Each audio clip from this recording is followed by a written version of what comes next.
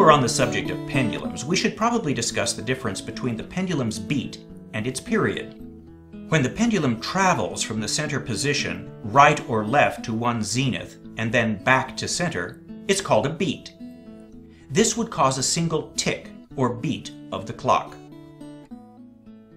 The pendulum's period is 2 beats.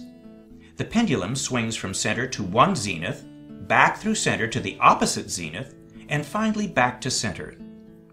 This creates both the tick and the tock of the clock. In horology, we work in beats, and the pendulum rate for most clocks is specified in beats per hour. A large clock like this one has a pendulum with a period of 2 seconds. In the process, it ticks or beats twice, once each second. So a large clock, like a grandfather clock, has a seconds beating pendulum. A seconds beating clock has a rate of 1 beat per second, or 60 beats per minute, times 60 minutes in an hour equals 3,600 beats per hour.